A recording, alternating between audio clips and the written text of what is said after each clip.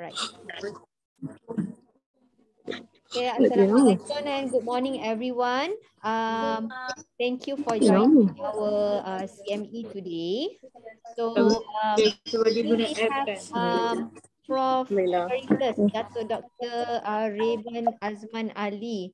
I think I don't need so much of introduction of him because if I were to read his CV, I don't think so I will be able to finish it until tomorrow. But just a brief one, he graduated from Monash University when I was maybe at the age of few years old. Yeah, and he obtained FRCP from Royal College of Physicians in the year of 2001 and also Masters of Medicine. So he was a former Deputy Dean in HUKM, one of the very active personnel in starting the stroke network in Malaysia. And recently he was awarded as a Prof Emeritus. Just for information, I think you know it as well. This award does not go to everyone, yeah. So that's how significant his contribution is. And today his topic will be about fits, feints, and funny turns. Again, I can't help myself from emphasizing that this is my third time of listening to the same lecture, but I still look forward to it. That's how enjoyable it is. So today, without further ado, I would like to invite Prof. Raymond to proceed with his lecture. And I hope that we will have a lot of discussion and burning question to come later on. Prof, the floor is all yours. Okay, Assalamualaikum warahmatullahi wabarakatuh and good morning. Thank you, Dr. Nasrina. Every time you listen, I will try to improve and make a bit more changes, to the talk. Otherwise, boring lah dengar kan. Stroke is one thing that we started in HUKM, and I was the first chairman of that program in 2009. But before that, just for your information, Dr. Nasrina and the rest of you, I also started the epilepsy surgery program in the whole country. That was in earlier 1997. We did the first epilepsy surgery. I'm not a surgeon, but I encouraged my surgeon to do this, and he relies on me to plan the surgery. It is us neurologists that tells the surgeon where to operate, because we have seen people making mistakes and operating on the wrong area. It's really berdosa betul lah, doing the wrong operation. So this is not good.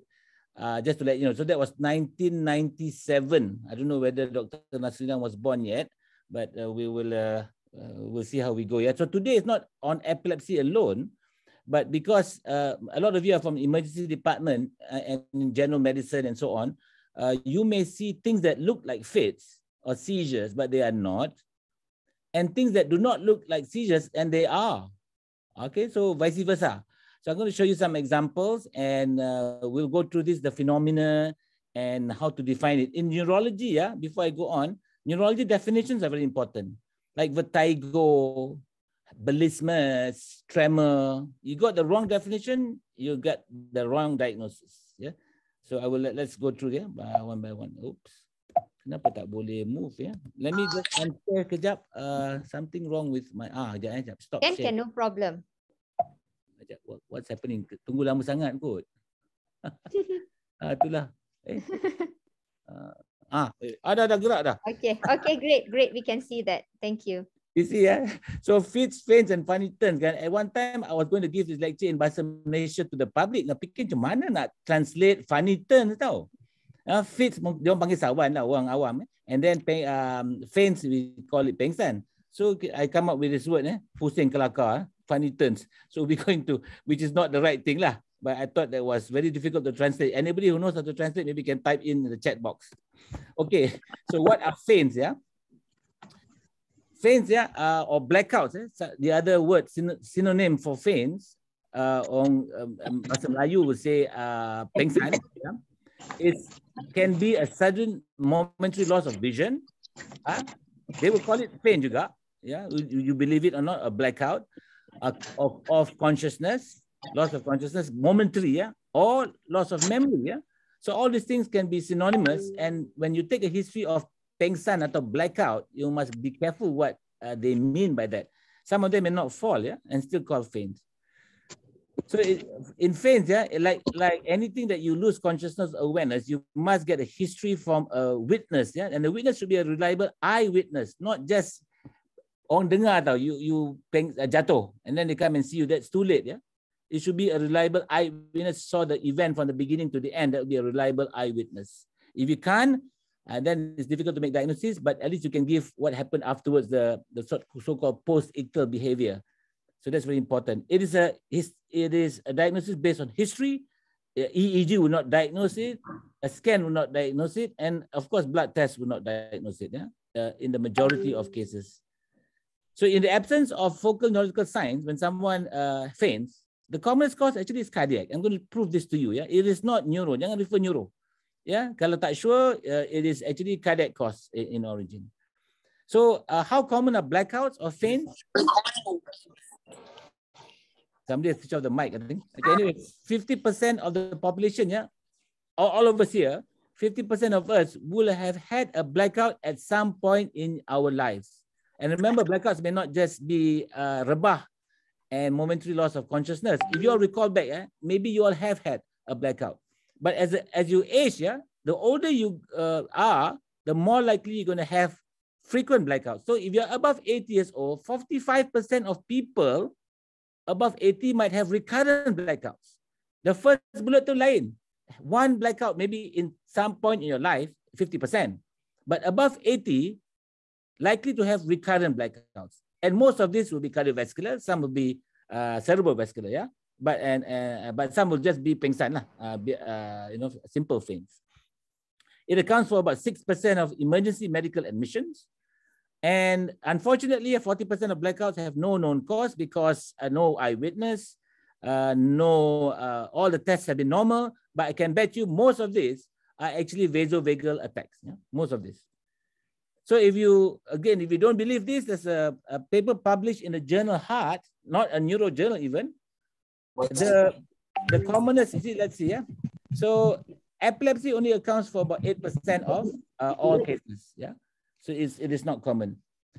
And unknown is a small percentage, but again, this is an old paper, but the majority, 55%, is due to some cardiovascular problem. And the most common among them is a vasovagal attack or vasovagal faint. Yeah. So these are the causes of blackout that I don't want you to copy. I don't think it's important to remember. I will cover some of them in greater detail, but you can see it's cardiac, neurological, metabolic, psychological as well. Yeah. So these some of the causes of people having a blackout, so-called in general terms, it's a generic terminology. So simple faint, yeah. What orang Melayu panggil pengsan biasa, yeah. But I tell the patient kan pengsan luar biasa lah, pakcik. It is not biasa, yeah. So if anyone faints, we have to take a history and find out actually why they fainted, yeah. So vasovagal attacks is the first one I'm going to cover. It's very common. I'm sure you'll see it in emergency department a lot, and then they get referred to a neuro clinic. But the diagnosis is quite easy. People takut it's seizures, yeah. So in 100% of patients, there is always an identifiable precipitating factor, such as getting up quickly, yeah, from a squatting position, especially squatting, prolonged standing, yeah. This is very common. It is very common among the armed forces, either police or the soldiers. They have to march, and then suddenly they have to stand at attention, listening to this boring talk by the general. And a lot of them in the hot sun will faint, yeah. And this also happened in HUKM when I was a young lecturer. The pengarah was someone else at that time. I told the pengarah, I noticed that a lot of nurses were fainting in the perhimpunan bulanan of the hospital. Dia kata biasalah. They might fall and fracture something, or no, the skull have a laceration and so on. This is not good. This is not good, pengarah, I said to the pengarah. I said, you have an auditorium that can fit 200, almost 300 people. Why don't you get them sitting? You know, oh, biasa kami buat semua orang berdiri apa? No, you can change the mindset. We have people, you know, even in schools now, even my children dulu kan, they now can bersila dengar perhimpunan, and it's covered now. There's no hot sun. Askar polis lain, I told the pengarah, askar polis sanggup mati untuk negara. Nurses sanggup mati, tak ada lah. You want to have zero body count at the end of the perhimpunan. So what we did was tukar ke auditorium, zero pengsan. Yeah? So from that time onwards, I don't know whether you all know this, but from that time, maybe in 19 or maybe year 2000, sampailah sekarang, all the perhimpunan bulanan di HUKM duduk di auditorium. Tak ada orang pengsan. I saved some of these fractures and lacerations. Hot and stuffy weather, that sort of covers the prolonged standing as well. But if you're in a hot and stuffy weather or stuffy environment, crowded rooms, crowded areas like a concert, and this is common. We see a lot in neuro clinic sent by the emergency department, query seizures. But when you take a history, this young 15 or 16-year-old girl went to a concert, rock concert, Awi ke Mawi, sorak-sorak, got excited in this hot and stuffy environment, crowded people, pengsan. Lepas pengsan, they had a few jerks that mimicked a seizure, and nasib baik tak bagi anti-seizure drug. So they were sent to us just from the history alone. I just have a pat on the back. I will tell the parents that this is what happened. No need treatment, no need ECG, no need EEG. Balik rumah. That's what we do. Memang tak, if it recurs, you come and see me again. No need to worry, because it is a clear precipitating factor. Painful stimuli. This is very true of lelaki especially, and especially from the armed forces. Tunjuk needle je macam vaksin lah. You tengok video dia kan. Nampak needle je dah pengsan. This is so belum sampai dah painful stimuli. So that's the next one. Frightening scene. Menakutkan, Tapi ambil darah, ramai yang pengsan. Unpleasant scenes. Like after a car accident, you drive by the car or motorcyclist, the helmet came out, kepala putus misalnya. Some of you may vomit, feel nauseated, vomit, and may faint. So this is quite common. So there's always a precipitating factor. Take a good history, you will know. Sometimes there is this warning. It's not an aura, it's a warning. You feel lightheaded, nausea I've mentioned, sometimes vomiting as well, and ringing in the ears, like a buzzing sound, and vision going black. So orang Melayu will say, mata gelap. Tiba-tiba macam blackout, doctor. Macam ada national blackout, TNB tak ada power supply. So that's what they tell me. And when they pengsan, usually they are pale, sometimes flushing, but more common is pallor rather than cyanosis. Cyanosis is seizure. It cannot be vasovagal attack. If it's cyanosis, it's going to be something else, like a seizure, epileptic seizure. Incontinence of urine or feces can occur. So, and tongue biting. So tongue biting, incontinence is not pathognomonic of an epileptic seizure, please. Including myoclonic jerks, it is not pathognomonic of an epileptic seizure. Automatism, I'll show that in greater detail later on in the talk. This is automatic behavior. The patient is not aware what they're doing, and I'll show you some examples of that.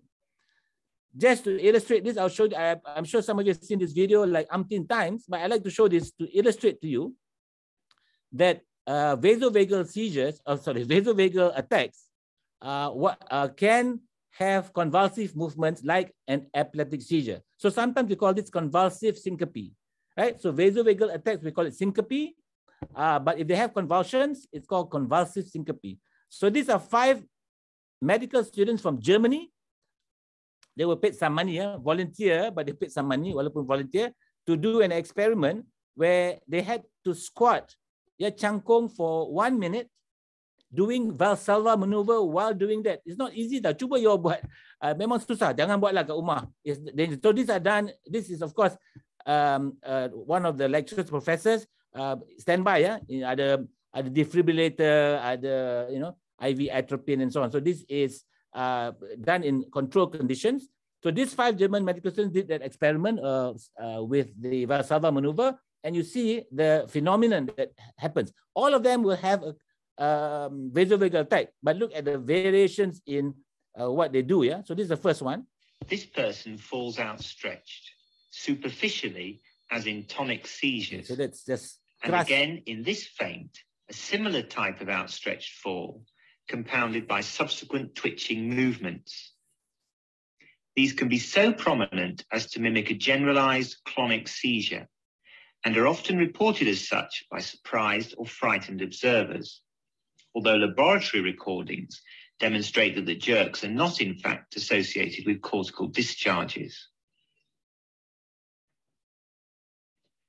Other movements may be asymmetric, as this man stretches out his right arm and turns his head to the right with myoclonic jerks, which could be misinterpreted as a frontal lobe seizure.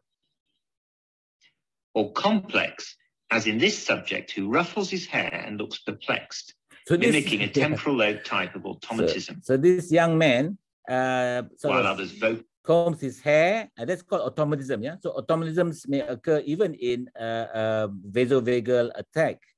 Yeah, so what's the difference? In none of these patients, did they have any post-ictal abnormal behavior. They were not unconscious for a long time. They didn't sleep. They didn't become confused. They were immediately responsive afterwards. Yeah. So this is the main difference. They may have incontinence. They may bite the tongue. It doesn't mean anything. Doesn't point to epileptic seizures. So the other thing, that can mimic epileptic seizures or cause a tonic seizure, and I've seen this real myself in my own eyes, is VT, ventricular tachycardia. I just tell you this because it's important for emergency specialists and doctors. You all know Torsades de Pointes. Torsades de Pointes is a type of VT which is quite dangerous. So there was a patient in Ward 23 HKL. At that time, I was, I can't remember, registrar or young specialist at that time. My MO called me. That MO now, by the way, is a cardiologist and also a politician. I think you can work that out. And he called me. He was junior to me. So he called me, Dr. Raymond, that time saya doctor biasa lah. Marhain that time. So doctor, come and see this. Our patient has status epileptic. I said, why? Recurrent seizures, doctor.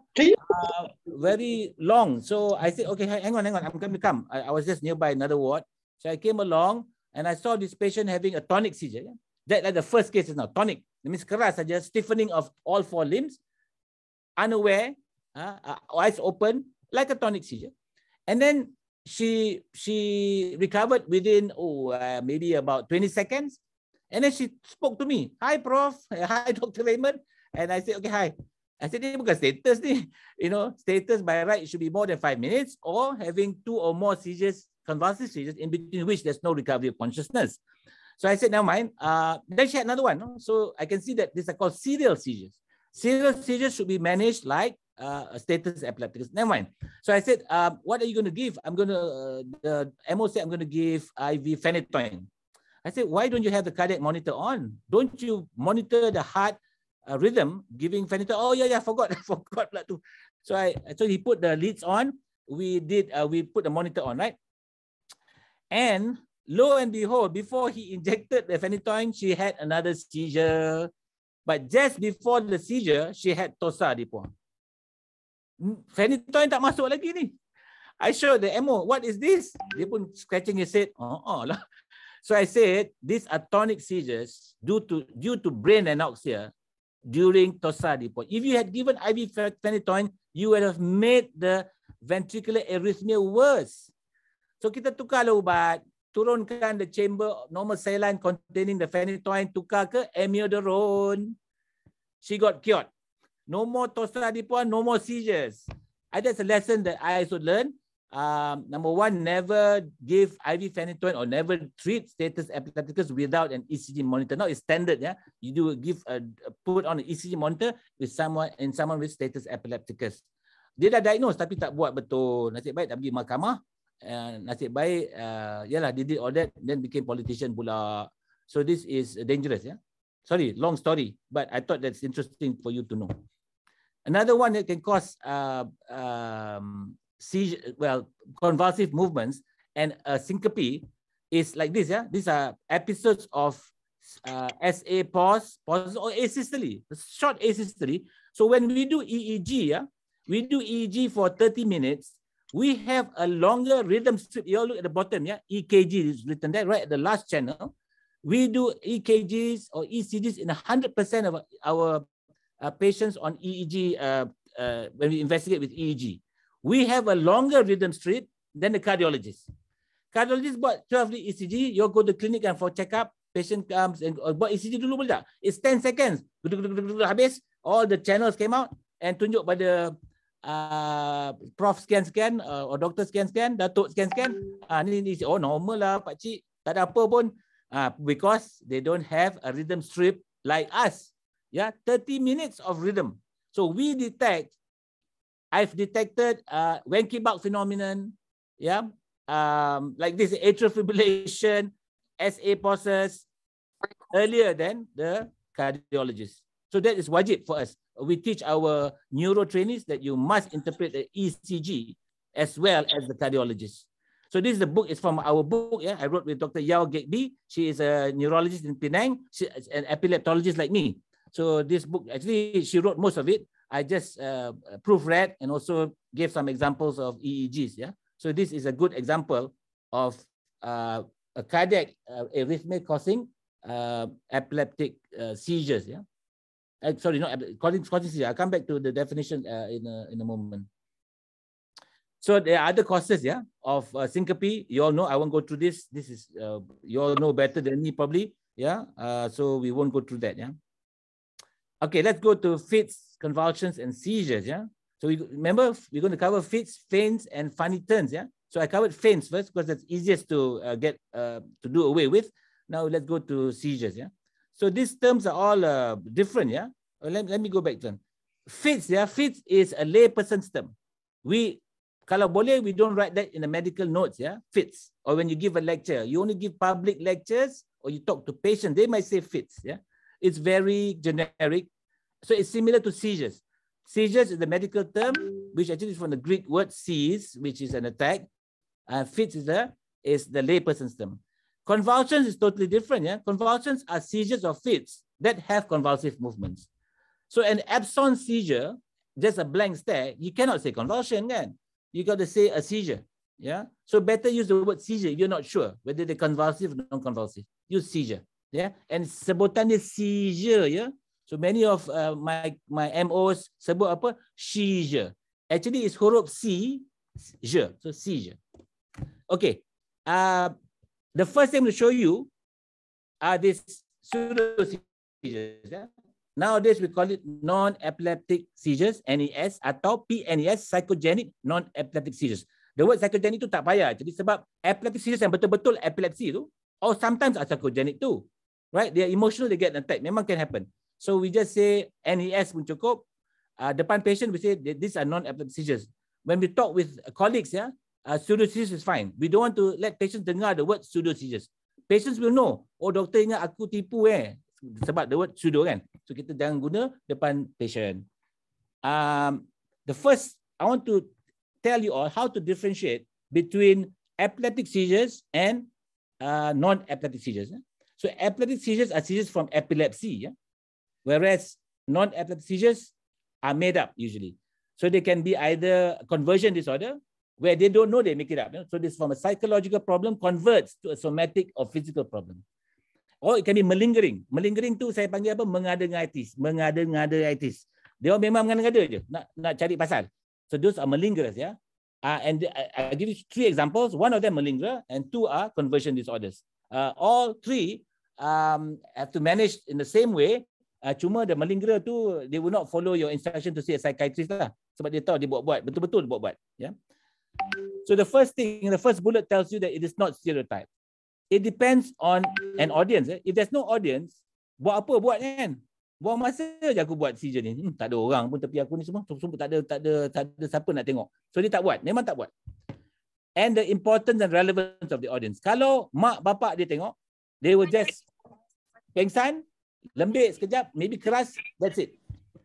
Kalau houseman datang, ada jokes. Kalau Prof Raymond datang, they will be more theatrical. They will be flailing their arms around, you know, thrashing about. And this happens also in Ward 23 when I was there in HKL. Masa tu UKM was attached to HKL. Memang macam tu. Yeah. When the nurse say, Prof coming. Oh, the nurse pun kata tak pernah tengok seizure kat ward macam ni pun. Macam lain sikit ni. So we dah tahu dah, can make diagnosis based just on that. Yeah. These attacks rarely occur in sleep. And you can see this when you see a patient in emergency department, you can ask also, no? The first one never occurs. No audience never occurs. In sleep, rarely occurs. It can occur kalau they have a sleep partner, husband, wife, brother, sister, you know, and so on. What they do is they scream first, or they will let their arm fling over the face of the husband or wife, so they will wake up, right? So masa they wake up, they have the convulsions lah, yeah. So these are typical of nocturnal attack, but very rare. Sebab dia pun nak tidur, kan? takkan nak jaga siang malam kan. So dia nak tidur. So, siang lagi orang kata berbaloi, more audience. And then the sequence of events often build up slowly and waxes and wanes. Yeah, build up slowly means they want you to see the evolution of the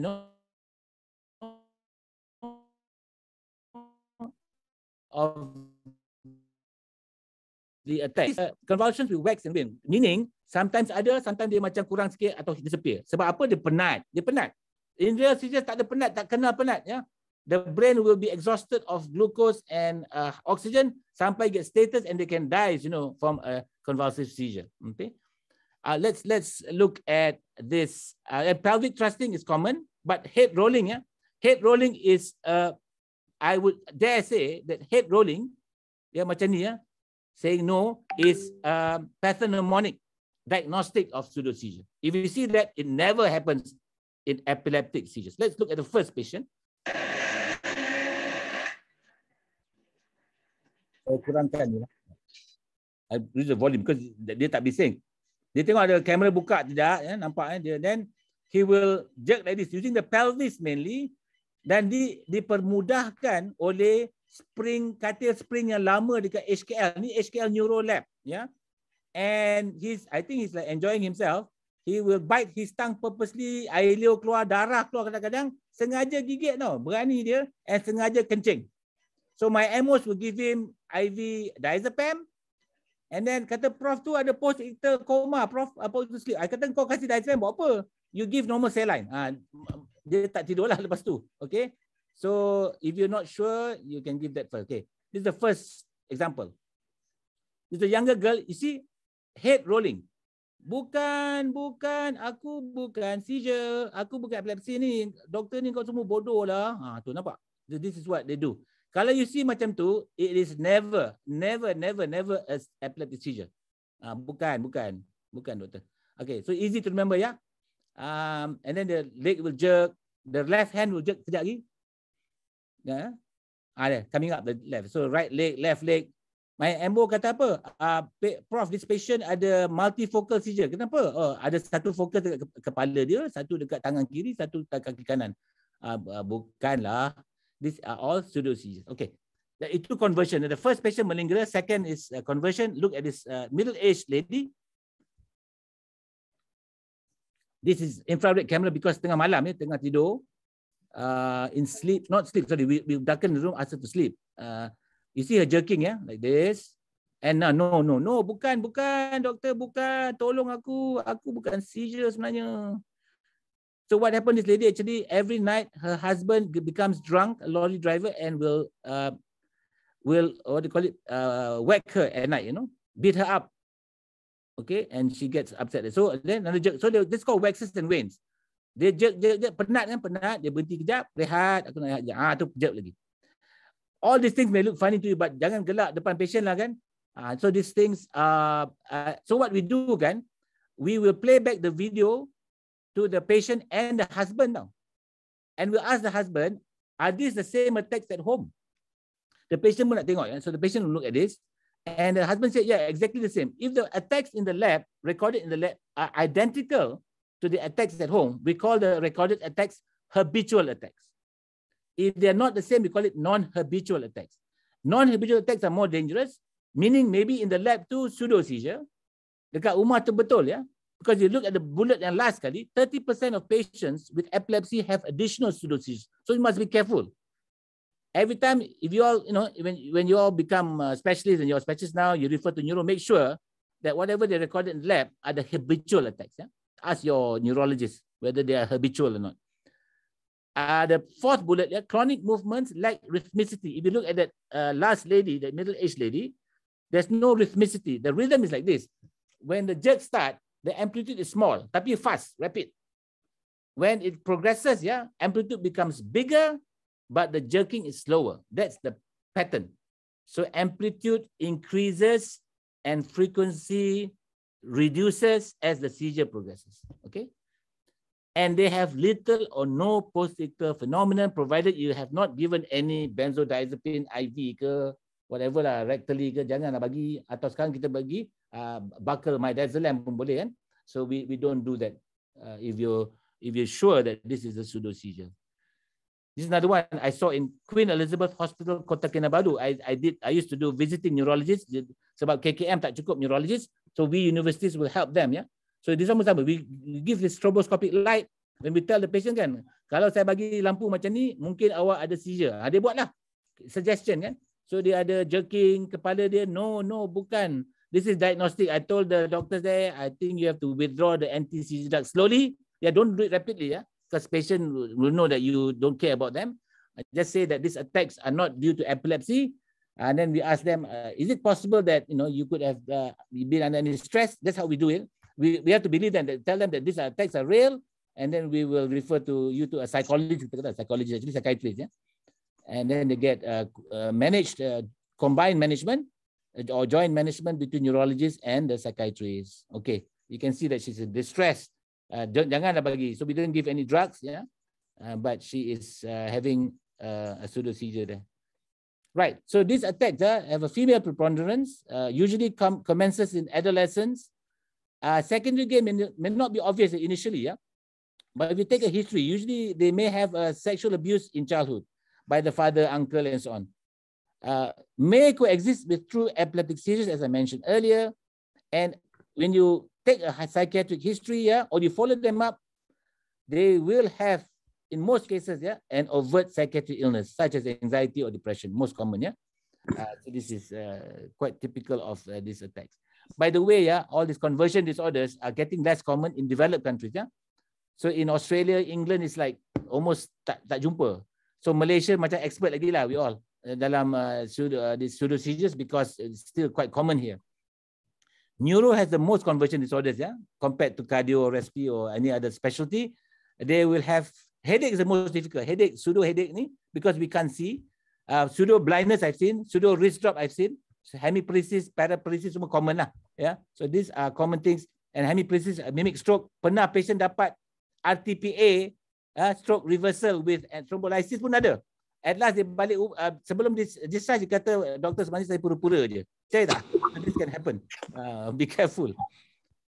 Okay, so pseudo seizures, yeah, what we do is, dulu kan we used to send blood for serum prolactin level. Yeah? That's the old teaching when I was a medical student pun.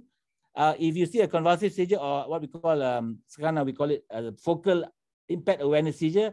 Last time we call it complex partial seizure. Those two seizure types, you boleh hantar serum prolactin within 20 minutes of the end of the attack, and you send to the lab. If the prolactin is raised, it's a true epileptic seizure. If it's normal, it is not. That was the gold standard at that time. But now tak payah, yeah. Kita what I call the motivated video EEG or EEG video recording.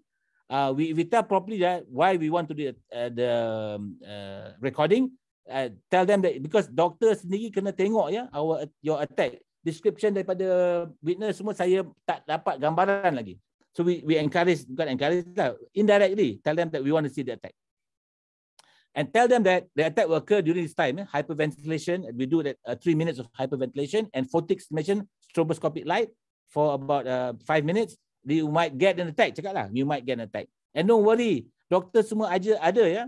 So technician encourages an attack prior to the encourage mean, I put in inverted commas, be careful, ya, because kalau kita encourage betul-betul, it's unethical.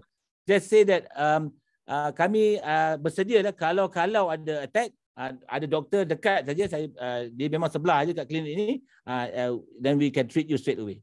And in our experience, 90% and more of patients with pseudoseizures will have an attack.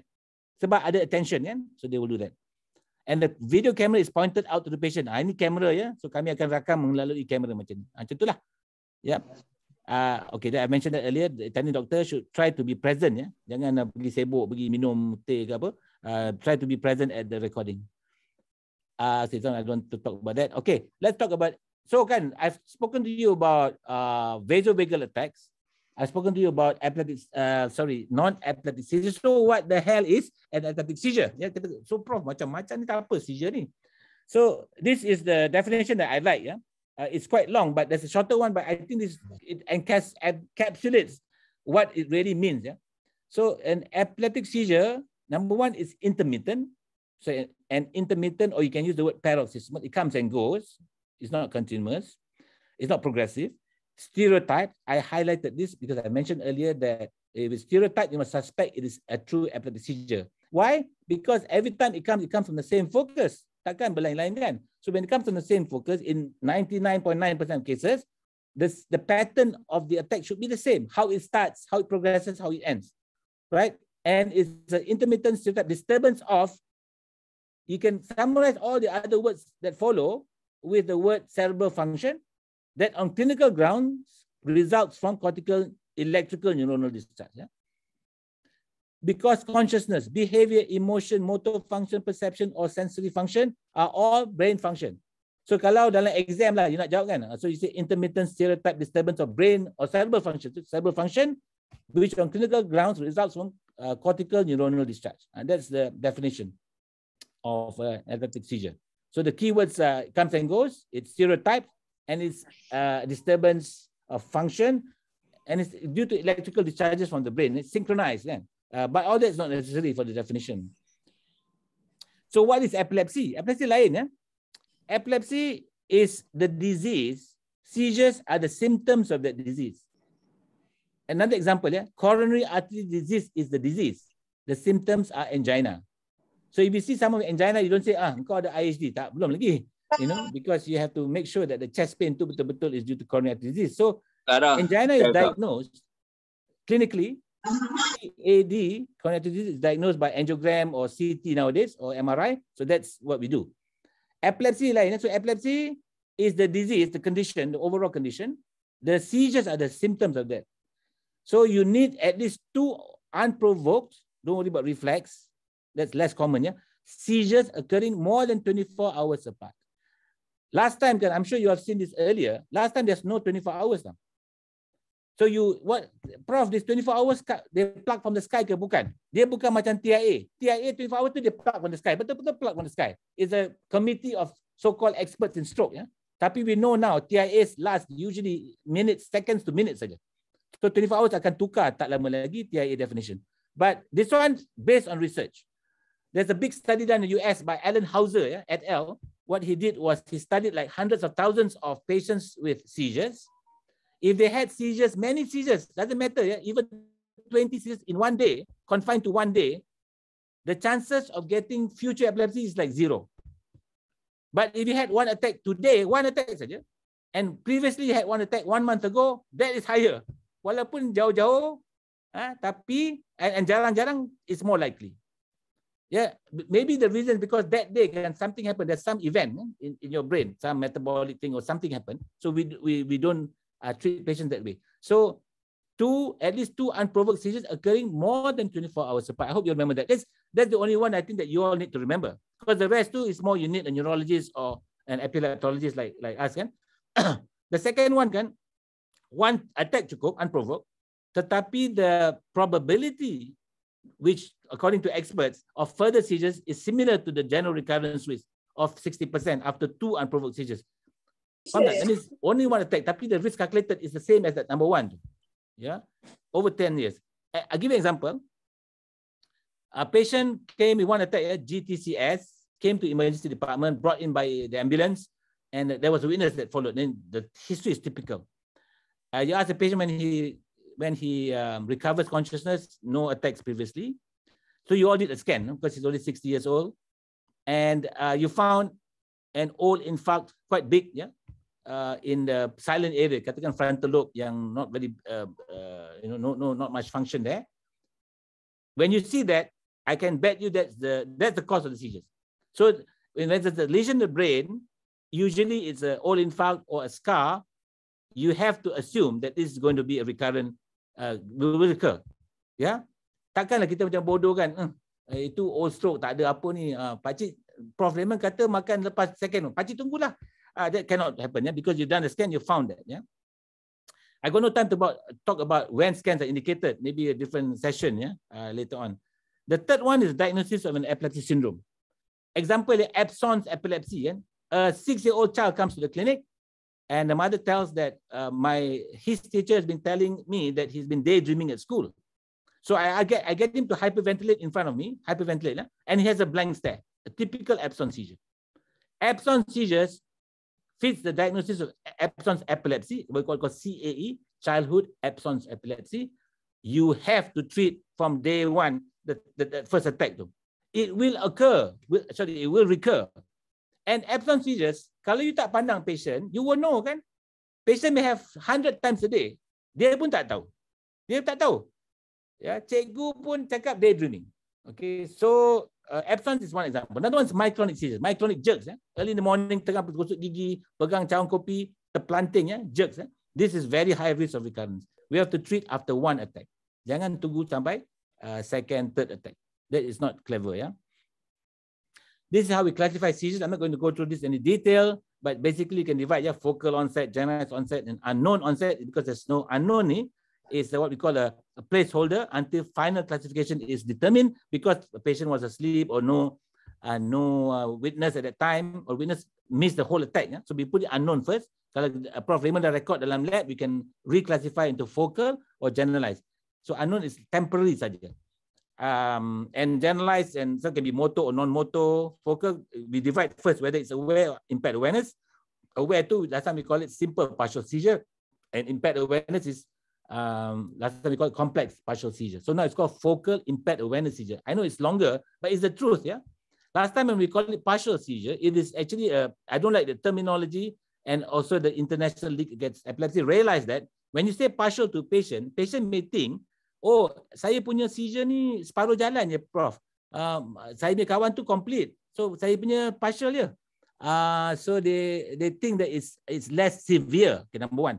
Number two, kan, when you say complex and simple or complex partial, patients complain kan, kawan saya simple, aku punya complex, susah ke nak rawat? Not necessarily kan.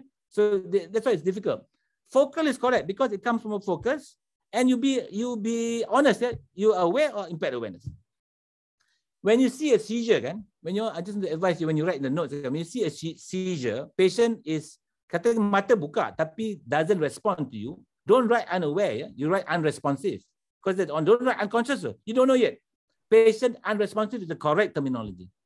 Bila patient dah recover semua, tanya kan, adik ingat tak apa berlaku tadi? Oh, langsung tak ingat. So it's unaware. So then you can write patient was unresponsive during the attack and was unaware of the seizure afterwards. We in our mind, neurologists would say that there's unconsciousness, but we don't have to write that because we are describing. So when you describe it exactly what you saw and observe. So this is more important than writing unconscious. We don't write conscious level here. We wrote only awareness and impaired awareness. Oops, kenapa tak boleh pula lagi sekali ni? Okay, I have to get this down. This is the expanded version. Lagilah susah nak ingat. Saya rasa tak payah. This is our latest International League Against Epilepsy 2017 classification of seizure types. And it's available in our MSN website, the Malaysian Society of Neurosciences. You can download the whole thing there in our guidelines. Our CPG is basically from the Epilepsy Council, for which I'm the chairman for the Malaysian Epilepsy Council. Okay, I'm going to talk about some seizure types, not too much because of time, but let's talk about the most common that you see in emergency department and also in drama series, television, movies, because it's the most dramatic and the most noticeable. The rest, the witness may say pengsan biasa, dia termenung. That's why we want to show you tonic-clonic first, So what happens to tonic-clonic? You all should know, right? Because orang awam pun tahu. There's loss of consciousness first because the discharge goes generalized, and then the eyes will roll up, because you're going to have this Bell's phenomenon. You're going to fall down soon, so they will fall, and often with injury. Unlike pseudo seizures, there's no planning here. They cannot plan, so the injury is very common in a generalized tonic-clonic seizure. Then they enter the tonic phase, which will last maximum 30 seconds. But a lot of witnesses will overestimate. Dia kata 3 minit lah, 10 minit pun ada orang cakap. Tapi 10 minit selalunya dah sinus. So in the tonic phase, what happens is that all muscles will contract. All muscles. So diaphragm, intercostal muscles, muscles of respiration, abdominal muscles will push air out from the lungs. But as they go out, they will go through a contracted, because muscle contracted larynx. So when the larynx is sempit, there's a sound, and that sound is called an epileptic cry. So that's the mechanism of this cry. Macam a serigala lah. Yeah, that's the sound. So that one is typical of the tonic phase of a GTCS. And respiration will cease. Yeah? If it's long enough, you'll be cyanosed. Then they enter a clonic phase, which is maximum 60 seconds saja, not too long. So the entire jerking, the stiffness jerking phase is about 1.5 minutes. Yeah, maybe 2 minutes. So as I mentioned earlier, there's jerking that in which the amplitude increases and frequency slows down as the seizure progresses. And during this phase, there may not be tongue biting, incontinence, cyanosis rather than pallor, and sometimes autonomic features, sweating, and so on. Not so common. There's a prolonged postictal phase, unlike pseudo seizures or syncope. They will sleep because the brain is exhausted of oxygen and glucose. You will sleep, if not coma, And then headache, is common. Muscle aches, of course, and sometimes the creatinine kinase, the CKMM, will go up because of the continued jerking of the muscle. So this is an example of the tonic phase first. Not quite typical GTCS, but this can be look like this, So there's a few seconds. And then sekejap lagi, respiration has stopped. The narrator was my supervisor, Professor David Fish in Queen Square, London. So he gave me this video lah to use. Chronic phase, So it's a bit, so this goes a bit longer. Okay, so it's typical. So postically he's confused, doesn't know what's happening yet. Okay, I will stop there. So you all should know this. Now, because I've covered that one, the psychogenic non-epileptic seizures, PNES, as well as convulsive syncope, let's try to differentiate the three. In terms of duration, the psychogenic ones will make it as long as possible, as long as they're not tired, and as long as you pay attention, they will have the attack.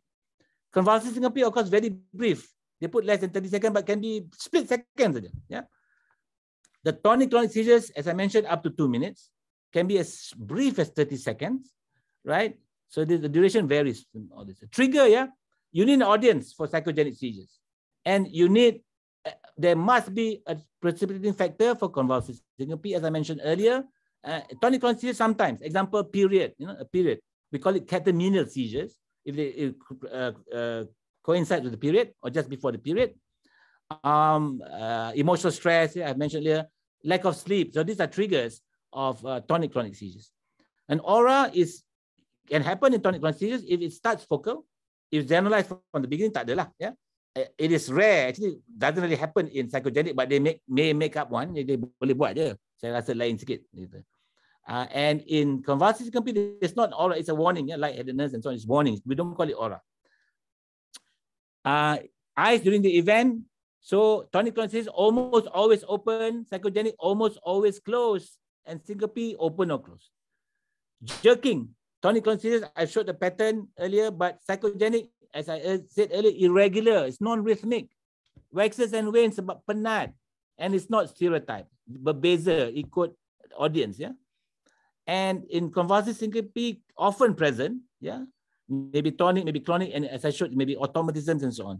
Head rolling, as I mentioned earlier, diagnostic for psychogenic non-epileptic seizures, not for the others. It doesn't happen in tonic-clonic seizures. It is diagnostic, pattern mnemonic. Occurs in sleep, I mentioned rare in psychogenic non-epileptic seizures, and often, in tonic-clonic seizures, it happens a lot because sleep essentially is an aggravating factor for epilepsy. We do a sleep EEG, we get more likely to get epileptic spikes in the EEG. And of course, it doesn't happen in convulsive syncope. You have to be standing, sitting, or walking. Standing is the most usual one. But kalau lying down, tak adalah syncope. Injury, very rare in psychogenic seizures. Rare to none. But patients may self-injure themselves, but not serious one. Yang tonic-clonic seizures, as I said, sampai fracture ada, that will happen. And convulsive syncope, of course, sometimes depends where they fall. They have very brief warnings, sekejap je, but they may fall into a drain. So this is important. That's why I told the nurses to sit down in the assembly. Vocalization, epileptic cry, I mentioned in the tonic-clonic seizures. Psychogenic, usually no. Convulsive syncope, rare. But vocalization, tonic-clonic seizures, if it's from the frontal lobe, they may vocalize. I think I'll show you an example. Pelvic movements, classic, yeah, but it's not diagnostic of psychogenic seizures because it can also occur in tonic-clonic seizures, although rare. Incontinence, I've mentioned that it can occur in convulsive syncope and tonic-clonic seizures sometimes, yeah, which is common, yeah, but it is can occur. Psychogenic seizures usually no, yeah, unless that melingera tu lah sengaja kencing. Daily attacks, of course, syncope no lah kan, takkan nak pingsan setiap hari. And then psychogenic sometimes, yeah.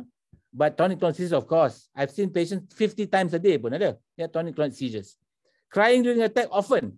This almost is diagnostic in a psychogenic seizure. Dah habis je nangis, yeah. Nampak sangat they want attention, yeah. And then post-ictal drowsiness, of course, no in the last 2 years, but tonic-clonic seizures can be prolonged. Okay, that is the macam the comparison of these 3. Yeah? This is another seizure type that I want you all to see. Nasrina, kalau I'm over time, you let me know, yeah? Actually, okay je, Prof. We started a bit late, kan? Yeah. Okay. So this girl is 6 years old. She's hyperventilating by blowing through a paper fan. And you'll see in a few seconds, she will have a blank stare. Yeah. And the eyelid will be flickering like this. Yeah. A blank stare, flickering. Then my supervisor said, can you remember the word happy? Happy. She tak ingat lah. That during that time, she won't remember the word given to her. She's unaware. So in a absence seizure, like this, there's sudden lapse of consciousness. There's a blank stare only usually. And eyelid flickering is usually only the motor manifestation. There's no jerking. Yeah. There's no automatisms.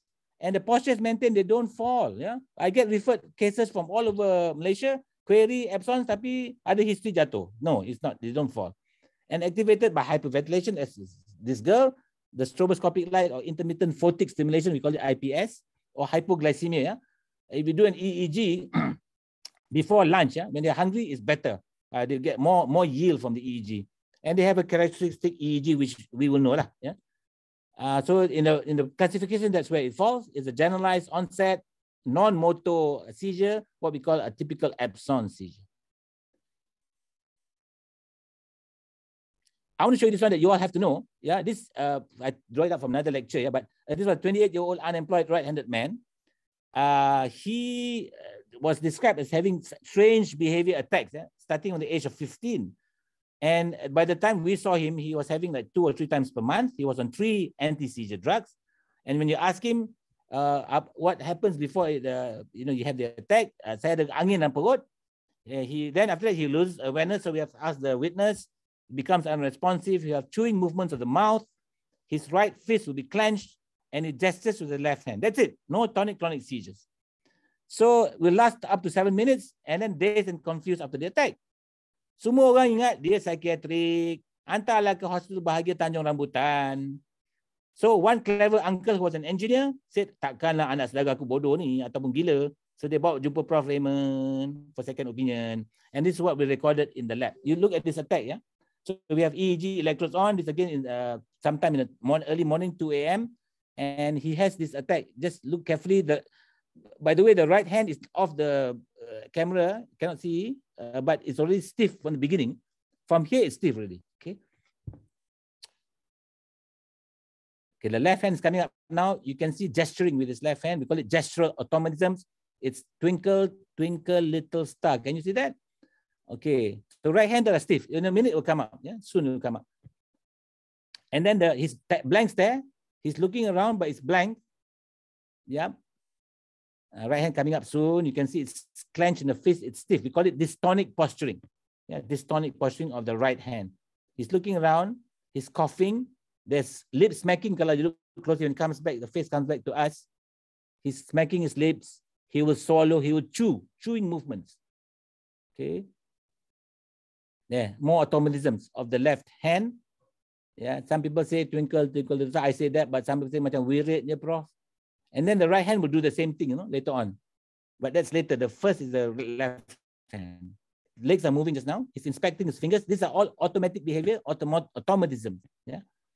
Sekejap lagi, he will fiddle with the bed sheet. We call it fiddling with the bed clothes. Is another feature of this seizure type. You see? Usik baju, kadang usik necktie, usik seluar, usik bedsheet sebab dia ada bedsheet. Kalau ada, kalau dekat meja saya dekat klinik, dia akan susun buku-buku atas stetoskop saya. They call it manual automatism. Apa-apa yang dekat mereka, they will do something with it. Yeah? But they're not aware. They're not aware of this. Tapi kan kalau this the only attack you see, 90% of you will say, ni orang gila ni. Yeah, because it doesn't have the typical tonic-clonic seizure. And nobody would have thought that this is an epileptic seizure. Semua ingat orang gila. Kesian dia. So what he has is focal impaired awareness seizures. So in the classification, we say focal impaired awareness automatism seizures, you know, because it started with automatisms. But don't worry. For you all, just say focal impaired awareness seizure. So we did an MRI because to me that was typical focal impaired awareness seizure. So you look at the top right panel, it's a T2 weighted coronal image of the brain. Sorry, can I just go out kejap just to show you because my arrow doesn't work without me. If you see my arrow, I'm showing the his left hippocampus here is smaller compared to the right. Hippocampus, by the way, means seahorse, kuda laut. So this is the postmortem, a different patient, kuda laut. You can see that it's normal. On this side, this is the top left panel. And this side is pale and smaller. So MRI balik ke kanan sini. This is normal size. This is smaller. Yeah. So this is called hippocampal sclerosis on the left. And if you remove it, this hippocampus is actually, this side is normal. It's from different patient. Yeah. It's like what we call a Swiss roll. Yeah. Ini tengah-tengah jam. Keliling dia cake tu lah. Sini Swiss roll dia, jam dah kurang. Dekat sini kita panggil devoid of neurons. So this is typical of hippocampal sclerosis. So what we did was we removed this hippocampus. This is not the first patient though. I think this may be number 15 or something. So far, HUCAM kita dah buat 180 cases. And we have overtaken Singapore. Singapore pun dah nak minta cases daripada Johor Bahru. Sebab dah jealous dah kan. So after UKM, tak silap lah. I think USM first. Yeah, as second. And then UM and then HKL. HKL is very active now with Dr. Suganti there now. She's got the latest technology lah in terms of surgery. So this is hippocampal sclerosis, and I want you to know this because it's the commonest cause of focal impaired awareness seizures. Last time we called it complex partial seizures. What happens in these attacks? So these attacks, because it's the hippocampus, it comes on temporal lobe and it comes on mesial area. So we call it mesial temporal lobe epilepsy. Mesial means medial and inferior. Infromedial means mesial. Same thing. So you can say infromedial. Yeah? There are 4 A's. You tengok, I highlight the A, capital A. Aura, absence, automatism, amnesia. Senang nak ingat. The first thing to get a typical aura. Now the aura actually is a seizure dah. Aura is a focal aware seizure. Why focal aware? Because dia boleh ingat kan? Aware. And last time we call it simple partial seizure. So this man has what we call a rising epigastric sensation. Actually it's like going down roller coaster. When you go down roller coaster, kita rasa macam perut kita dah tertinggal ke atas. That's the sensation they get. Sometimes get special sensory like smell, olfactory hallucination, psychic phenomenon like deja vu, or autonomic phenomenon, not so common. Now, these are the common auras of mesial temporal epilepsy, the commonest cause of focal impaired awareness seizure. After the aura, then they enter the focal impaired awareness seizure. Before cause complex partial seizure, you all know as that. What happens in a complex partial seizure is they get absence first, which means blank stare. What they are doing or speaking, they will stop. So motor or speech arrest. And in this man, like shown in the video, his contralateral arm, remember the hippocampus sclerosis on the left, his right arm became dystonic, right? Mainly his hand, but the arm was stiff. And then he had oral alimentary automatism, the chewing, the swallowing, the lip smacking. Or motor, yeah. Motor, sometimes they walk around the room. Buka baju, naked, walk around. Manual, and then hantar hospital bahagia lagi. And then manual is like susun buku, kemas katil. Gestural, twinkle, twinkle, little star, showing good sign, bad sign, yeah, or dirty signs. And then post-ictal confusion, gradual recovery. Sometimes they will rub the nose with the ipsilateral hand, not so common. And they will have amnesia to the event. So 4A. Senang nak ingat kan? So tak apa. Kalau you nak ambil screenshot, I hope you dah taken dah. But I'm sure you'll remember this, yeah. I won't read this, but let's look at the attack lah. Yeah, this is a 20-year-old girl, a college student, that saw me for fourth opinion. People don't know what this was. She has had this attack since the age of 8 tahun. Yeah, 12 years of these attacks every night. Selama 12 tahun, from the age of 8 sampai 20. So 12 tahun of these attacks. And given 4 anti-seizure drugs, no help, right? And these are the attacks we recorded. One attack, or several attacks, but I show you one example. They're all stereotyped, the same. And this is what happened. Yeah? Malam.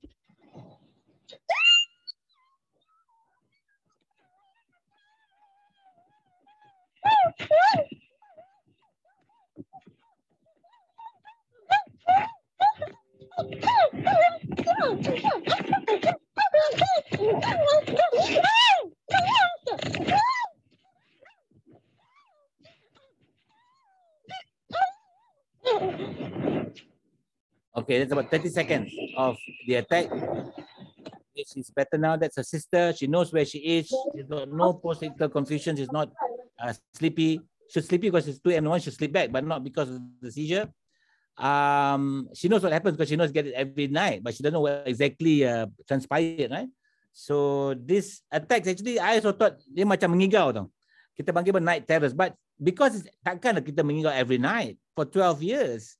And also because it's stereotype, I said, we have to investigate further. So what we did was the MRI done at 1.5 Tesla was normal. So I repeated this at 3 Tesla. Yeah? As you know, the more powerful the magnet is, the clearer the lesion. I've seen a 17 Tesla MRI, 17 Tesla, the Brisbane, Queensland, Australia, di mana we can see synapses of the neurons with vesicles that kita belajar kat apa ni masa kita belajar anatomy, histology dulu, electron microscopy kan. But we can see MRI now, you know. But we don't do humans because the human cannot tolerate 17 Tesla. The brain will be cooked. Yeah, the heat is too strong. So what we did was this MRI. If you look at the top right panel, if you can see this white, I just show you again. This my arrow. Can you see this? So you can see this number 2 here, macam number 220 something lah. This thing here is abnormal. Yeah, I showed the radiologist. Dia kata dah ini artifact, Prof. Ini biasa. I said no. This is exactly what we want to see, and it's just here.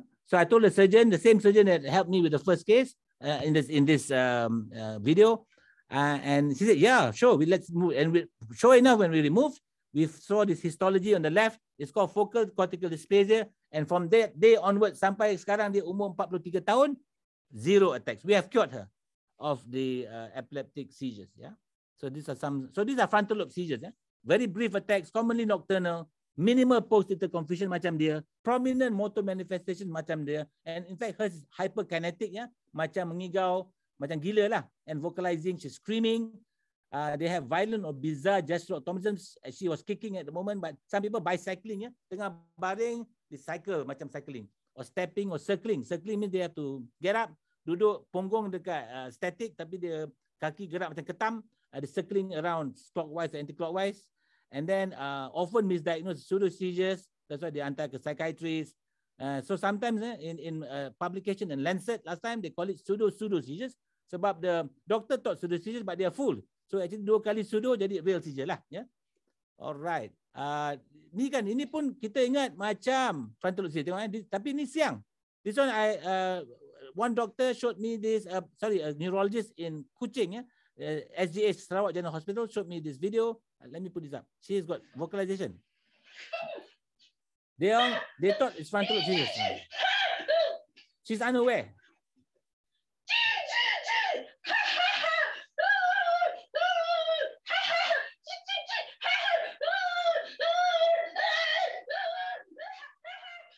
Menakutkan kan? It's stereotype. Every time attack like that. Tapi I told the doctor it's not pseudo seizure lah, because you know, it is stereotype number 1, yeah. And it's not frontal lobe seizures because ini siang, tak pernah berlaku malam, terbalik pula. So this is my diagnosis. I just show you. I'll just stop this lah. Nanti you pun pening kepala tengok ni. This is called tardif stereotypy, if you believe it or not. Tardif stereotypy. I just asked one question. Tardif, you all know kan? Tardif means it's due to psychotic, antipsychotic drugs. So I asked, is she on any antidepressant? Betul. She's taking clozapine and so on. So these are involuntary, coordinated, pattern, repetitive, rhythmic, purposeless, but seemingly purposeful or ritualistic movement. I think the word ritualistic describes her very well. Macam a ritual kan? or utterances, what she says, due to neuroleptics, I've mentioned before, and they have all this typical repetitive orofacial lingual movement, blah, blah, blah, blah. I think they all don't need to know so much. Tak sure, better refer to Prof. Raymond or some epileptologists. Patients wrongly given anticonvulsant, anti-seizure drugs. Bukan, ya. What you need to do actually is to change the antipsychotic. If cannot, then you have to reduce the dose. Yeah, she's much better now because they cannot reduce. What they did reduce is she became depressed and suicidal pula. So we had to reduce the dose saja, ya. Okay, saya ada banyak lagi apa Nasrina, tapi I think I'll stop here because dah hampir 1 jam lah.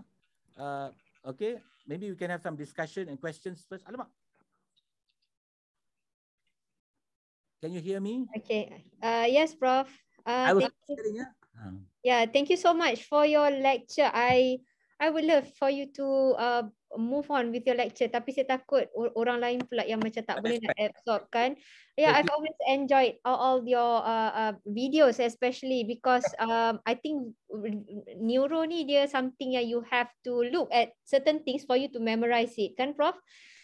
Alright. So I would like to welcome if there is any questions for those who attended Prof lectures just now. I really hope that so far, Prof, just to update you, yeah, because of your lecture kan, I've diagnosed 2 PNES so far.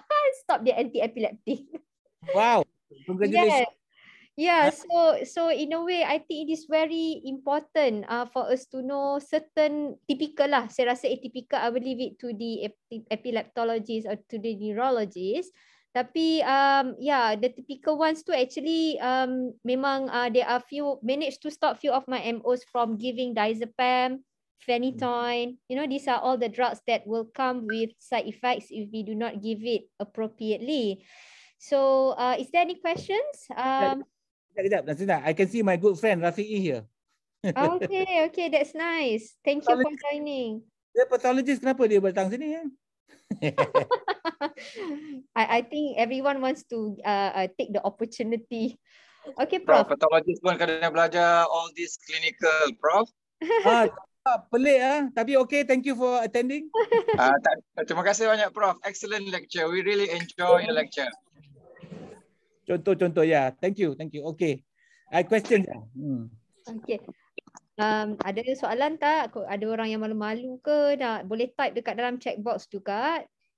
Okay, Prof, I just want to ask, because you as the neurologist, you have all the luxury of having a neuro lab with you. You can tape the patient, you can admit the patient. So how about us, that when the patient comes in with query, loss of consciousness, we are not sure seizure or not, no witness, that will be the challenging part.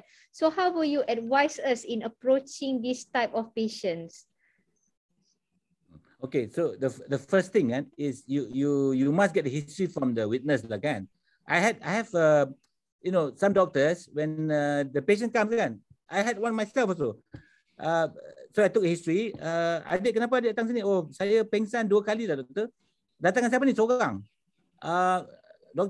Adik boleh balik, I said. They won't get upset, you know. Bukan dia kata, saya dah tunggu 1 jam, doktor kata boleh balik. First I rationalize. Adik ingat tak apa yang berlaku? Tak ingat. Siapa ingat? Oh, mak. Saya boleh cerita apa mak cakap kat saya? Tak boleh. Saya nak dengar daripada mulut mak sendiri. So we must get the history from the witness, ya. Must. Even though it's a phone call, masa tu mother dia tak available. You can talk on the phone. Sekarang ada WhatsApp video call pun. Kan kita buat virtual clinic masa COVID ni, so we can do that. So that's okay. But you must talk to the witness. Do not rely on a third party in history which comes through, you know, from the original. It comes in. You know kan cerita tangkap ikan besar ni, lepas tu bila sampai ke you dapat ikan tadi besar ni dah. So it is not good, ya. So that's number 1, ya. As I mentioned, I didn't mention this in this lecture, but epilepsy or epileptic seizures is not diagnosed by EEG. And there's no serum epilepsy level, guys. We cannot do that. Epilepsy is also diagnosed just like seizures clinically. Yeah. If you go by the definition, you won't be wrong. Yeah. So I've given you that, the word stereotype, intermittent, yeah, and this disturbance of that kind of behavior. Not sure, then you get a neurologist, or better still, an epileptologist to see. I have 26 members in my epilepsy council. not all epileptologists, some are interested, but maybe about a dozen are trained in epilepsy. So there's always the whole country ada. Sarawak ada, I think. Sabah tak ada. Contohnya lah, but we can be your resource center lah for that. Kalau tak sure, tanya Nasrina will get to me somehow. Or we can form a group, a WhatsApp group amongst all of us ni, and then we start a bigger group. At the moment we have a national neuro group, tapi neurologist je. Tak guna semua epilepsy. Kalau boleh, you want some people, yang key people in different states kan, to be to know how to get me lah, or to get my members. Okay. Yeah, okay. I think it's kind of challenging for you to have, if you work in a center, like for example Putrajaya pun we don't have in-house neurologist. So sometimes kita pun rasa macam in terms of the history tu, lagi-lagi kalau ada Good Samaritan ni, yang give a call, but then we do not know who to call back. Kalau macam ya ada family, it occurs at home, then it's easier. But dia Good Samaritan, dia nampak orang tu terbaring, dia pun bagi call, tak sure. Everything we do not know. So basically we are working something in the dark. So since you mentioned that some of you don't have the facilities kan, I can tell you that patient yang 20-year-old student tu, yang macam gila tu, movement, her EEG has never been abnormal, always normal. Oh. Diagnosis is not based on the EEG at all. I see. The video, yes. Okay. What you all can do, tell the witness to record it on the handphone. Just video will do. Video. Then show me pun tak apa. Actually, I get a lot of videos sent to me by a lot of people all over Malaysia asking me what it is. Memang it's common. So you all can do that. Okay. Video, it's a good one because I can tell whether it's yang pseudo seizure tu kan, yang geleng kepala banyak betul dia orang hantar kat I. Nampak tak pseudo seizure, ya. Okay. So boleh hantar ni handphone recordings of the attack. And now zaman COVID kan, when you do video call, they will show you lah, or they will post you the video first, and you all communicate by video call. Can do that, yeah. Okay. All right, Prof. I just wanted to ask you, I got one patient recently lah. She's 60 plus. She has been very well, but the family members were able to describe the history of the patient, which sounded like seizure, but she doesn't have any focal neurological deficit. CT brain done was normal, bloods was normal. So what would be the next step for this type of patients? Macam would EEG, because you mentioned epilepsy, so-called is a clinical diagnosis. So okay. Yeah. How many attacks? First attack at the age of 60. Okay, yes, correct. So firstly, a scan is actually at that age, a scan is more important than EEG. You do a scan. A CT scan will do, and it was normal. Is that right? Yes. Okay, so wajib buat scan kalau umur below 1 or more than 18. Ya. Ingat between 1 and 18 is tak wajib, sunat je. Bukan sunat, maybe harus, because most likely it is a genetic cause. Below 1 structural, above 18 structural usually. Okay. So we do imaging, wajib. Between 1 and 18 jadi wajib kalau the seizures are focal. Macam bodoh tak buat scan kan. Jerking one side je, mesti ada lesion on the opposite side. Contoh, ataupun lepas seizure you examine ada neurological deficit one side. Itu kena buat juga. Okay. Ataupun dia EEG ada focal feature. So the 3 situation lah. Dia seizure generalized, tapi EEG shows focal lesions, focal features. Neurological examination shows focal signs after the seizure. And the third one is during the seizure ada focal sign. Ni kena buat lah in any age group. Okay. So that's the first step.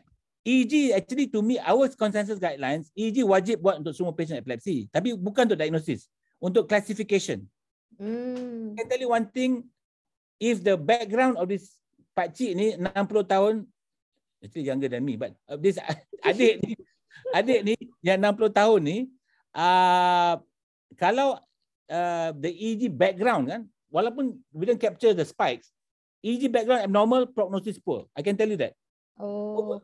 We learn as epileptologists, I tell you the number one prognostic factor for prognosis, for future whether recur or not, is IQ. Okay. IQ rendah, jangan harap nak cure to get remission. Number 2, EEG background. The background, tak payah tunggu the spikes. EEG background abnormal, poor prognosis. So that's why we do EEG. Bukannya untuk kalau normal ni bukan epilepsi pakcik, bukan, tak boleh. I see. So for your patient, you haven't started any drugs, right? No. Boleh, tak apa, because it's, the chances of getting second attack after 1 is 30%. Chance of getting a third attack after 2 is 70%. That's why after 2, regardless of any unknown cause, you just start treatment. Okay. So 70%, and after 1 seizure, second attack 30%. After 2 seizures, the risk of third attack is 70%. That's why we treat after 2 attacks regardless. Okay. So for you can wait. You can just sit tight, reassure him. Kata the chances are small. But kalau katakan, I got another lecture on that lah, Nasrina, maybe next time. How to per seizure. But katakan pakcik tu katakan, doktor boleh tak sumpah yang saya tak kena second one, doktor? Doktor kata 30%, tapi esok saya boleh kena? Boleh. So macam tu, kalau macam tu, doktor, saya nak makan ubat. And then you have to discuss with him. Okay. Ubat saya nak bagi ni, inilah kesan sampingan dia. Ini, kalau nak juga, I will give actually. Because it's a contract between you and the patient. You discuss. Yeah. You don't make it independently. Patient autonomy, kan? Yeah. So all right. Thank you, Prof. Just one last one from me. How do you differentiate thoughts paralysis from the actual paralysis that due to some structural brain insult that is causing patient to have seizure? Okay. Typically, the thoughts paralysis will last about 30 minutes, 1 hour. Typically, we have seen 3 days. 3 days. So memang susah. Kalau 3 days, you treat like a stroke, tak apa. Kita buat the stroke protocol, tak apa. Okay. As I said, we have given thrombolysis to pseudo seizure pun pernah. Thrombolysis to pseudo stroke. Ya, pseudo stroke. Tapi that doktor tau, dia pandai pura-pura. So no risk factors to be treated him. Not me lah. I won't tell you who it is. But it's okay. It's okay because as long kan dia kena sign kan for thrombolysis, dia kena consent. So itu tak apa. Tapi macam thoughts paralysis memang I agree with you. If you don't know, patient comes, but there are telltale signs kan. Katakan dia tergigit lidah, thoughts paralysis, katakanlah hemiplegia, tergigit lidah, terkencing, most likely seizure lah. Because unlikely a stroke patient will do that, yeah, to gigit lidah. So the telltale signs. Or you can get an EEG immediately tau. Kalau emergency kan, call up Prof Raymond, kata buat EEG sekarang boleh tak Prof? Dan kita buat after a seizure kan, the pick up for spikes is higher tau. Okay. Dah kena seizure, paralysis sekarang ni one side, buat EEG, the yield is almost 100%. Tapi as you said lah, your mana ada facilities. So you know, you just do the stroke protocol, it's okay. You can go ahead with the actual lah. Okay, yeah. I think because from the neurologist side pun they will say that because most of the patient yang datang dengan seizure, dia seizure pula stroke biasanya dia negative symptom kan, macam weakness and so forth, jarang datang dengan seizure. But there is also some population that comes in with that kind of positive symptoms. True. Yeah, okay. Any question? I think Prof Raymond has to go around 10:30. Betul Prof Yeah. Tapi boleh tanya, tapi ramai tak ada question. Okay, ada soalan tak? Please ask and take this opportunity to ask Prof Raymond because I think bukan senang ni nak panggil betul-betul. Prof, are you planning to do any epilepsy related courses like we had last 2 years ke? Ada ke? The second Malaysian Epilepsy Congress is coming up. Tapi that will be 2023 lah, because we just had one 2021 kan. So let's look out for the announcement. From our Epilepsy Council. There will be one coming up there.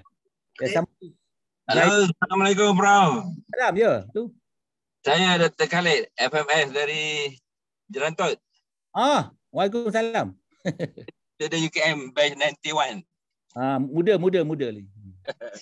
Ada satu patient absence seizure, dia dalam 60-an umur. Dia dapat tu masa dia kerja lagi lah dengan Mindel. So sekarang ni on treatment, on epilim, lepas tu pun kontrol air tambah dia dengan gabapentin. So dia punya simptom tu nampak improving lah. Less frequent. Kalau dulu dia selalu jatuh-jatuh, dapat head injury dalam Kadang 30 minit lama juga. Tapi dia tak sedar lah masa tu. Eyewitness dia punya family. Okay. So ada offer lain-lain ubat ke kalau dia masih lagi uncontrolled dengan 2 ubat lah, epilim and gabapentin. Dia dah adult, berumur sikit kan? Ya, adult. Dia dah 60-an dah umur. And scan normal scan dah buat kan? Scan dah buat normal. Okay, So EEG dia show, dia kata absence seizure lah. Absence seizure punya. Apa cakap tu? EEG report you mean? Ni dia punya clinical diagnosis. Absence is very uncommon at the age actually. Very uncommon. Betul ke absence? Dia dapat tu dah banyak tahun. Masa dia kerja dengan Mindah lagi. Okey, tapi bukan kanak-kanak kan? Because absence selalu start umur 5, 6, 7. Dia masa dia bukan remaja, dah umur dah bekerja. And then dia punya history pun saya dapat pun memang absence lah. Dia daripada berdiri, dia tiba-tiba jatuh. Bukan absence. I mentioned absence do not fall. They do not fall. Cannot. Kalau berdiri jatuh could be tonic or atonic seizures usually. Yeah. I must tell you that epilim is okay, that's fine. Sebab dia lelaki. As you all know, women you cannot use epilim kan until they're menopause. But epilim is fine. Cuma kan gabapentin is a very weak anticonvulsant. In fact, we don't use anymore. Neurologist tak guna dah gabapentin untuk epilepsy. We guna untuk pain saja. It's designed for seizures, but it's not good. Kalau tonic is a generalized seizure, then the drug of choice, epilim is fine, right? But you can give something like the newer ones. If you have katakan lamotrigine. Lamotrigine. Ada. Lamotrigine must start slow and go slow, 25 milligrams every night, then 25 BD, 50 BD, ataupun topiramate. Topiramate pun boleh. Topiramate. Topamax. Okay. There's another one. Tapi gabapentin not good lah. Tapi kalau dia responding, biarlah dulu kan. Dia responding. Dia dah nampak less frequent seizure. Okay, boleh? Okay. Okay, thank you, Prof. Okay, thank you for the question. Assalamualaikum. Salam. Thank you, Dr. Khalid, for your question. Really appreciate it. Anyone else from the floor that would like to ask to Prof. Raymond? You may unmute yourself and ask him.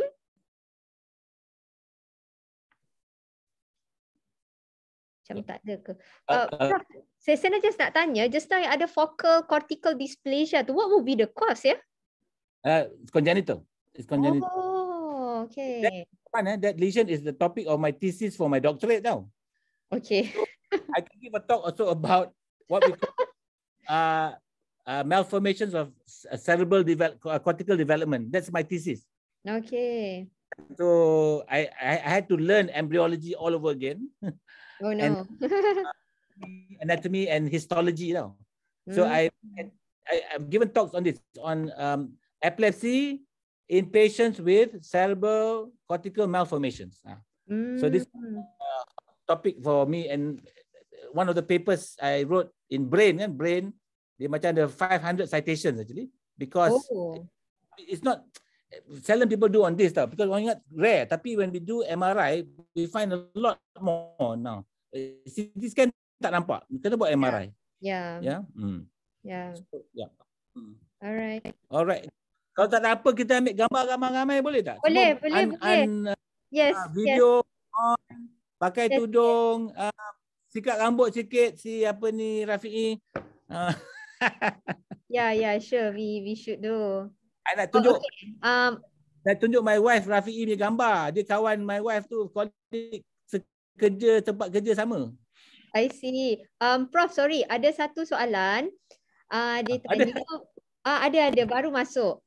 Tolong tanya, what is recommendation for epilepsy patient with breakthrough seizure that we found low TDM? Is it safe to discharge after adjust the medication dose without waiting the TDM level to be back to the therapeutic level?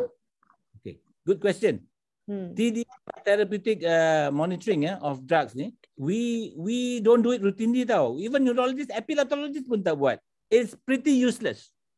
We go by clinical. I can tell you, Tegretol jangan buat.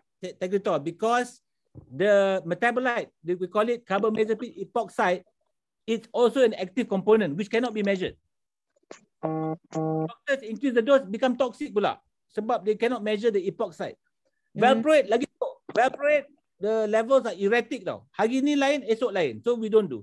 Yang kena buat, wajib buat from time to time is phenytoin. Phenytoin has zero order kinetics. Itu yang kena buat tu. Okay, so it's difficult to judge. So that one you can adjust the dose according to the level. But usually we go clinically. Yeah, and don't need to admit. Tak payah admit.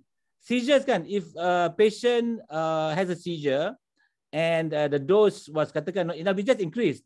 We only admit kalau status, number one status epilepticus more than 5 minutes ataupun ada significant injury, short seizure tapi patah tulang masuklah ward kan. Or side effect from the drug like Stevens-Johnson syndrome, kena masuk ward lah. Yeah? So the answer to the question is we don't have to do TDM. Boleh discharge, no problem.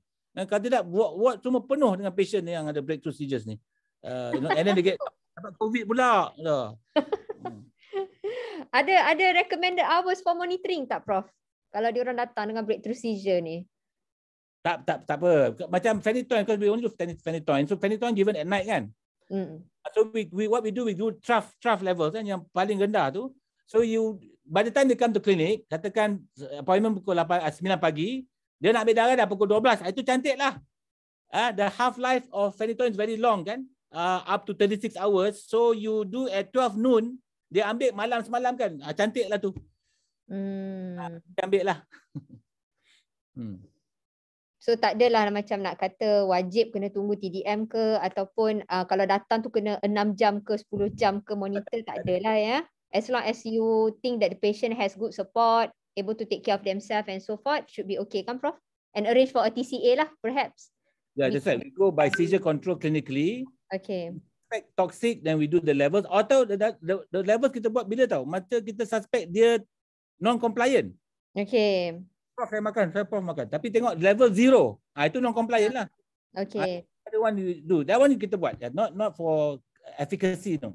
Okay. Tapi kalau memang dia cakap memang tak tahu dia termiss medication, I think that one quite clear cut lah juga kan? Yes. Yeah. Yes. Alright. Okay, thank you, Prof. Any more question for Prof Raymond? Dia malu-malu ni nak tanya. Ada sesiapa lagi tak nak tanya soalan pada Prof Raymond? Okay, kalau tak ada, kita mohon untuk for everyone to switch on their video so that we can have a group photo. Boleh ke semua macam switch on your video? Rafi kat mana ni? Kat pejabat ke? Yeah, working today. Pathologist di Putrajaya, Prof. Oh. Neuropatology macam-macam lah, nanti kita akan tengok brain. Banyak postmortem juga, Prof. Alright, okay, good. Doing good work there. Saya tengah buat kereta Grab ni. Oh, you buat Grab? Atau anak you kat belakang tu? Joke je lah, Prof. Okay. Okay, tolong switch on video Alright. Siapa lagi? Yuzlina, Brandon, Hari, ada nama iPhone. Semua malu-malu ni. Alright. Okay, siapa lagi? Faris, Aina, Priwon, Yusri, Kyo. Faris. Okay, saya ambil lah ya, Prof ya. Ambil je. Okay. Alright. Okay, smile everyone. 1, 2, 3. Okay, lagi sekali. Thank you. Okay, saya ambil muka surat kedua pula. Okay, everyone. Smile. Okay, 1, 2, 3. Okay. Oh. Alright, great. Okay, thank you very much, Prof. Okay, welcome. Thank you very much, Prof. Excellent lecture. Okay.